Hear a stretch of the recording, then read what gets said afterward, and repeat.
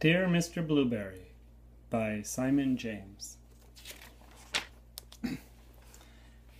Dear Mr. Blueberry, I love whales very much, and I think I saw one in my pond today. Please send me some information on whales, as I think he might be hurt. Love, Emily. Dear Emily, here are some details about whales. I don't think you'll find it was a whale you saw, because whales don't live in ponds, but in salt water. Yours sincerely, your teacher, Mr. Blueberry. Dear Mr. Blueberry, I am now putting salt into the pond every day before breakfast, and last night I saw my whale smile. I think he is feeling better. Do you think he might be lost? Love, Emily. Dear Emily, please don't put any more salt in the pond. I'm sure your parents won't be pleased. I'm afraid there can't be a whale in your pond, because whales don't get lost. They always know where they are, in the oceans. Yours sincerely, Mr. Blueberry. Dear Mr. Blueberry, tonight I am very happy because I saw my whale jump up and spurt lots of water. He looked blue. Does this mean he might be a blue whale?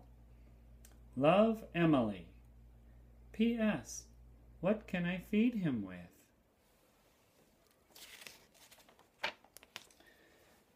Dear Emily, blue whales are blue, and they eat tiny shrimp-like creatures that live in the sea.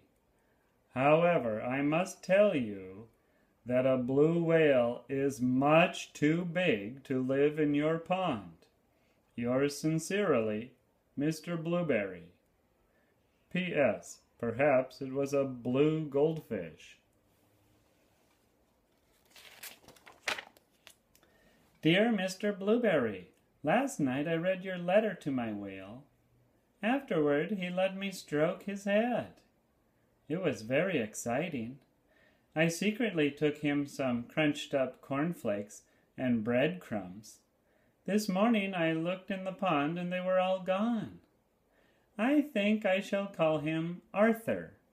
What do you think? Love, Emily.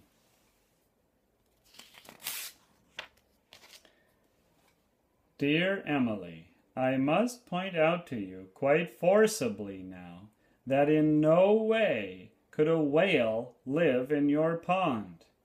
You may not know that whales are migratory, which means they travel great distances each day.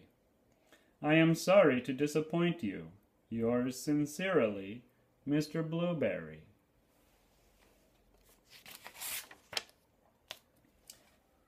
Dear Mr. Blueberry, tonight I'm a little sad. Arthur has gone. I think your letter made sense to him, and he has decided to be migratory again. Love, Emily. Dear Emily, please don't be too sad.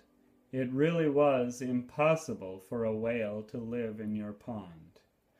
Perhaps when you are older you would like to sail the oceans, studying and protecting whales. Yours sincerely, Mr. Blueberry. Dear Mr. Blueberry, it's been the happiest day. I went to the beach, and you'll never guess, but I saw Arthur. I called to him and he smiled. I knew it was Arthur because he let me stroke his head. I gave him some of my sandwich, and then we said goodbye. I shouted that I loved him very much, and I hope you don't mind. I said you loved him too. Love, Emily and Arthur.